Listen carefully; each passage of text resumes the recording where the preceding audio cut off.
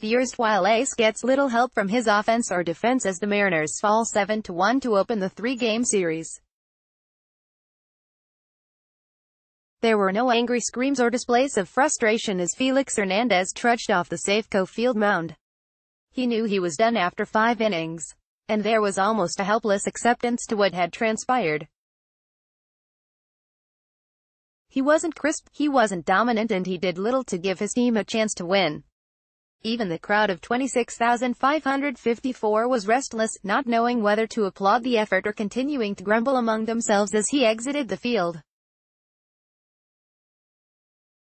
It was another reminder that the version of King Felix they once knew and loved isn't coming around on most nights. Hernandez wasn't the only reason the Mariners slogged through a 7-1 defeat to the Rockies. The offense mustered little against Colorado starter German Marquez. The defense behind Hernandez was far from impenetrable, and his replacement Ronis Elias wasn't particularly effective. The loss was a team failure. That was a dud, manager Scott Survey said. Unfortunately, that happens once in a while. Colorado has been playing very well. They have a good club, and they can hit. We didn't play a good ball game all the way around. We made some mistakes. We just weren't sharp. It just wasn't our night.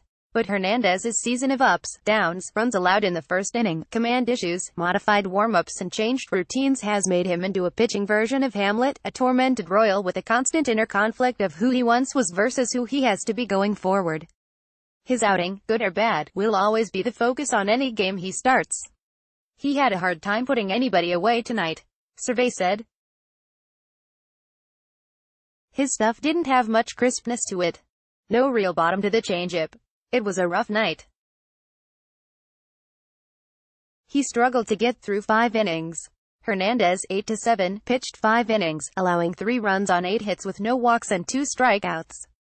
I hate that, he said. I hate when I only go 5. I want to get deeper in games.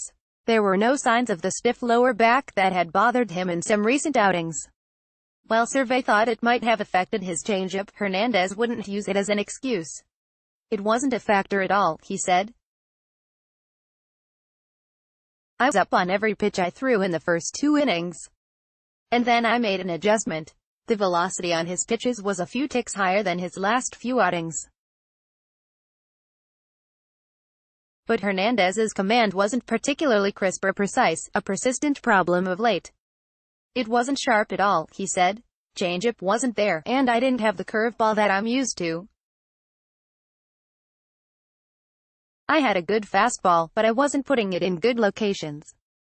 It was up, and I made some mistakes. His first run allowed didn't come on a bad pitch. He threw a decent 1-2 curveball to the left-handed hitting Charlie Blackmon. But the all-star outfielder was able to drop the bat head and golf the pitch in the bottom part of the zone over the wall in right field for a 1-0 lead. The Rockies added 2 more runs in the second inning. Raimel Tapia led off with a double and scored on Tony Wolters' triple to right center. DJ LeMahieu plated Wolters with a sacrifice fly to make it 3-0. Hernandez's replacement, Elias, wasn't that much better. Elias gave up 3 runs in the 6th inning. The Mariners' lone run came on a solo homer from Denard Span, who had 3 hits, in the 6th inning. Seattle could have had 2 runs in the inning, but D. Gordon was thrown out at the plate trying to score on a wild pitch.